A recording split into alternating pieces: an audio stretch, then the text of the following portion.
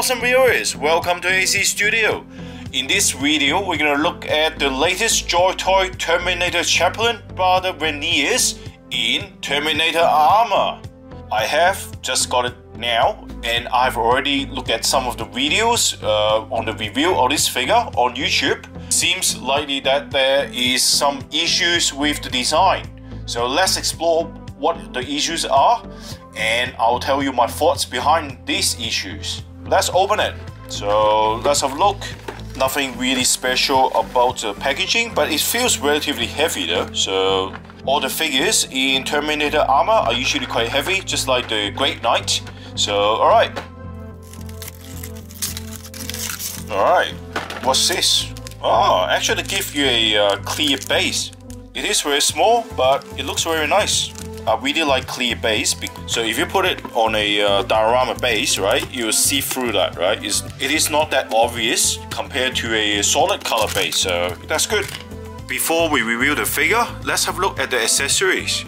So the first thing we look at is the 𝗕𝗿𝗁𝗃𝗀𝗃. So this is like a melee weapon, like an axe or a hammer. That usually used by a chaplain. So let's have a look at the details. You see, look at the skull details, looks really great, and they have the weathering on it as well. But you can see the mold line on the edge, and the back of it looks really nice as well. Yeah. And then you got these etching or patterns or recessed patterns on the handle, and then you got this little nice detail at the end of it as well. So everything looks really nice. This feels really heavy. So overall, I think this weapon looks really nice together. So it matches the chaplain really well. Look at the skulls as well. And then we got a what do you call it? A bolter, is it? The bolter, nothing really special. The colors is okay. Silver looks lighter compared to the previous figures that I got. For example, the 𝗕𝗵𝗽𝗶𝗃.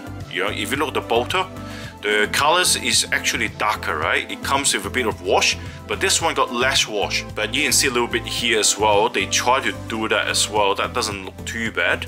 And again, look at the mold line or the seam line. It looks very obvious, but otherwise looks really good. Looks really interesting actually. It'll be great though if you're able to pull that apart, but unfortunately you cannot, so that's alright. And they got exchangeable hands, and I noticed that the exchangeable hand, they are kind of okay. They're still hard plastic, but you can still pull it, right? You have 3 sets of hands on both opposite side or opposite directions, so which is really good. So you can exchange weapons if you like. This hand is quite stiff as compared to the one that holding the gun, so it's a little bit tricky to put that hammer into the hand. This is actually very hard. I cannot able to pull it out at all. Ugh. My god, this is really stiff. 2 very boring minutes later. I managed to put that in, so it is okay, and the gun is actually quite easy to put in as well, and the weapons looks really well together with the figure. And now let's look at the details in the next 30 seconds, and I'll come back to you and tell you what I think.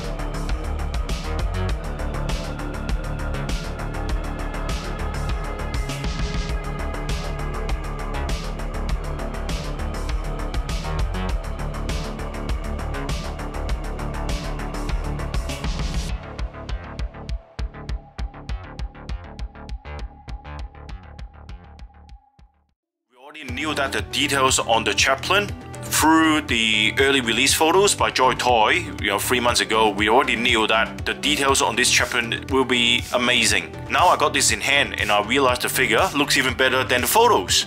The words, the lettering or the words on the script are recessed, so it's not just painting. So that looks really nice, and also they put a wash on it, so it looks really good. the rendering on the skull is beautiful. That looks really good. And surprisingly, what Joytoy did is they put this whole thing on a ball joint. So you can see it is on a ball joint. And so that is a big improvement compared to the Nikon Lord. Remember on my video on my Nikon Lord, right? If you watch it, right, this thing just fell off, and there's no flexibility as well. So when you move the figure, sometimes you just move this part as well, and it forced this to be break off from the figure. So what they did here is very good. So I'm very appreciate what they have done on this figure. So let's put it back. So this thing is on the ball joint as well. Yep. So that's pretty good. So what happened is when you play with the figure, when you move the figure, right, it doesn't break off easily, and it gives you a bit of flexibility to move around as well. So that's pretty good. And look at the details on the torso. That looks really nice. And this is soft plastic as well. And also the skull, these two are on a ball joint. So that looks really good as well. So you can move it around, so it doesn't really affect the movement of the legs as well. And that's on soft plastic as well. Even though the lens around the head are in dark blue color, but they still put, you know, reflective gloss surface on it, so that looks really good. And look at the shoulder pad.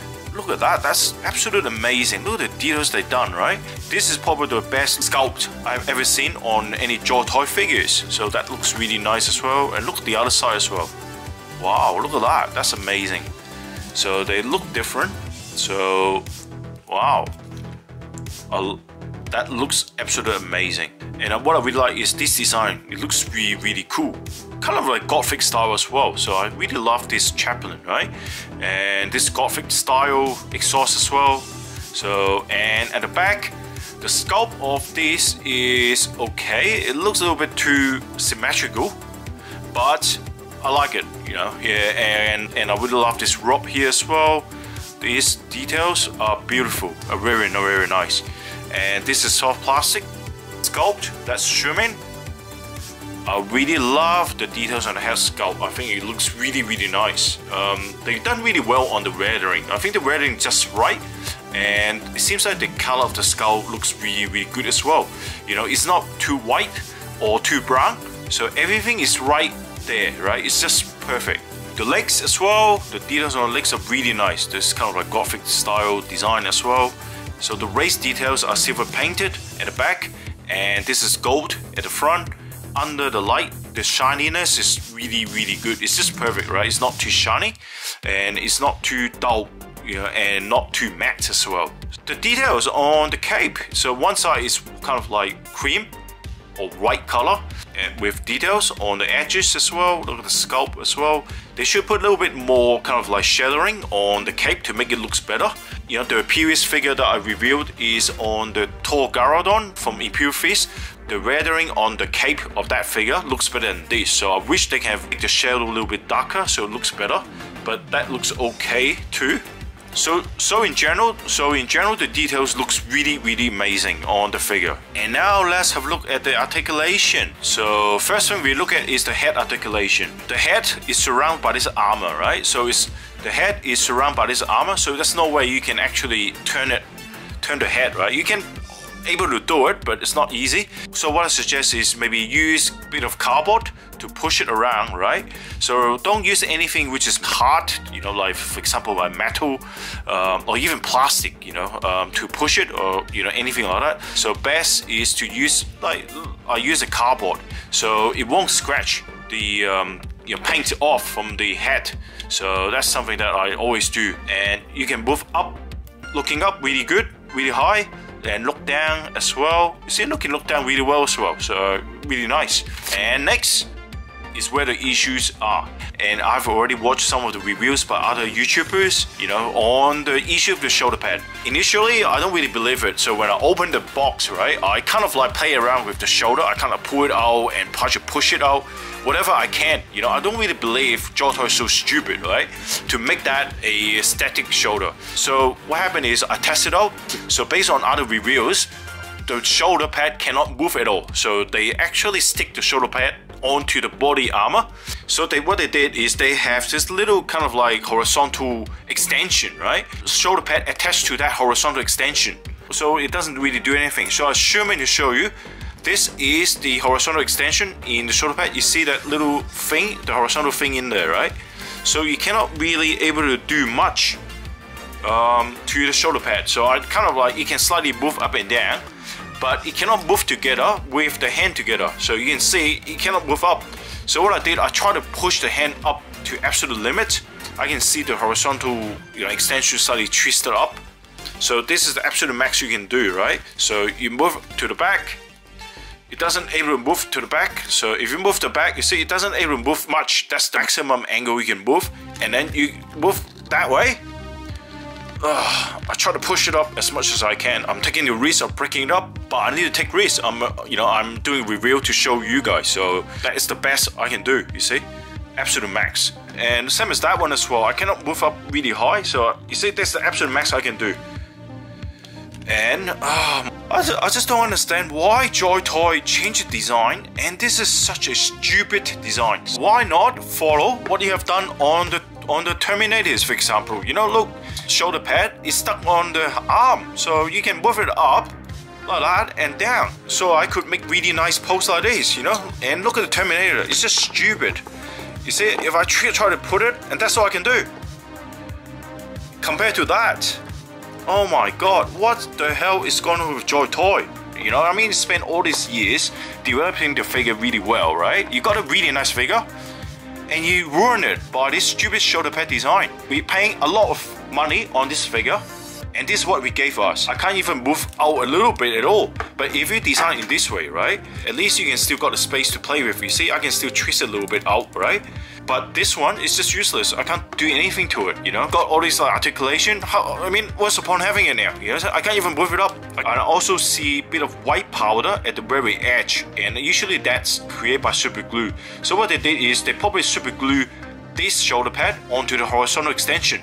So that means that there's really no articulation on that. So I just don't understand why they did this way, because this is quite expensive figure, right? So just what's the point, right? Anyway, look at the rest of the articulation. Yes, you have a mid torso ball joint, 360 waist joint, and as I said again, they got a ball joint on this thing here, so you can move it around.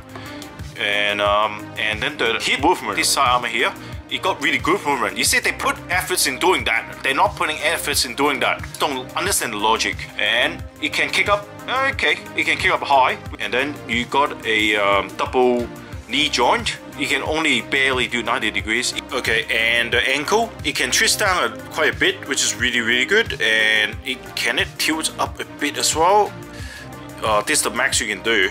So that concludes the articulation. So you can see the shoulder pad is ridiculous in design. Now have a look at the size comparison. So compared to the figures in similar size, so you can see the right is 𝗵𝗽𝗃𝗀𝗃, and then the 𝗕𝗵𝗽𝗃𝗃, and on the left is Great Knight and the Chaos Terminator. So you can see here one by one.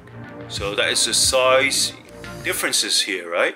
So these three figures have Terminator armor, and then you can see the size comparison. So the Chaos Terminator is similar size to the Chaplain. They are almost the same height. And then you got the Great Knight Terminator that is a little bit taller, when compared to head height. But I do notice the Terminator Chaplain actually has a lowered shoulder pad compared to the Chaos Terminator and then the Great Knight Terminator. So I don't know whether is that because of the height of the figure is a little bit shorter, or because of the stupid shoulder pad design. So you see the height differences here? Not too sure why. It looks actually shorter, right? When I look at it in general, right? Overall, it looks like this figure is smaller than the other two, but the head is the same height as the Chaos Terminator and slightly short of the Great Knight Terminator head. And in terms of weight, they're very similar. So alright, very heavy figures. In the conclusion, I must say that I was really happy to add this iconic character to my collection, but my excitement was short-lived. One of the crucial aspects of any action figure is its posability. We collectors love to create dynamic and impressive poses that capture the essence of our favorite characters, right? But this figure falls short in this regard due to the design tricks, the movement of the arms. I find it almost impossible to achieve a natural and fluid poses. As I revealed the fixed shoulder pad, it becomes apparent that this design choice by Joytoy is more than just a mistake. It appears to be a fundamental change. Perhaps Joytoy aimed to prioritize aesthetic or stability over articulation, but to me, this decision ultimately hampers the figure's playability. While some collectors may appreciate the added stability or look, but for me, I value posing option as well. So this design feels like a missed opportunity. You know, we expect a certain level of playability that justify the price. You know, in case of this figure, the disappointing fixed shoulder pad design significantly diminishes the value for the money. Especially for me, I enjoy dynamic display, make it difficult to justify this purchase. You know, if the figure is roughly 25% cheaper, I would say, look, okay, that's fine. You know, I think the price justify that. But it is not. You know, I'm just not happy with it. So I would say, Joytoy has left me very disappointed, I should say. As an action figure enthusiast, I believe that Joytoy missed this opportunity to strike a balance between aesthetic and articulation. Considering the price of this figure, the design choice feels unjustified, and I have a very high expectation on this figure. But now I have to, you know, shift my focus on the upcoming 𝗵𝗵𝗃𝗵𝗺𝗵. So hopefully that figure will satisfy my expectation. So tell me what you think. You know, you may like it. You may say, look, it's fine. You know, you know, I disagree with you, whatever. You know, feel free to say it. And this is the end of this video. I will talk to you next time. Bye for now.